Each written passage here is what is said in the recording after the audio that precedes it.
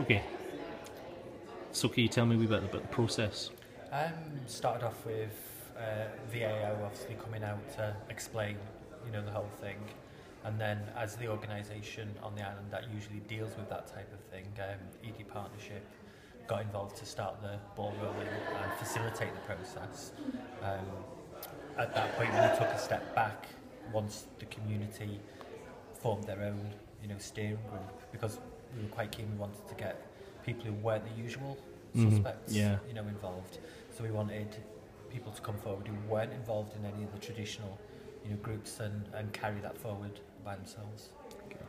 And tell me a wee bit about some of the ideas that came forward and how those developed. There was quite a few ideas. I think the ones that were supported was some activities and some benches.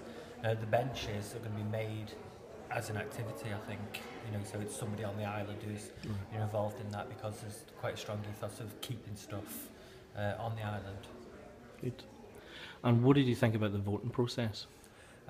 It's quite difficult for a small island. I mean, it made us think. So, what age groups we were working with? So we went from about 8, up. So we involved, even the younger children on the island. We had some of the younger children making the decisions, as well.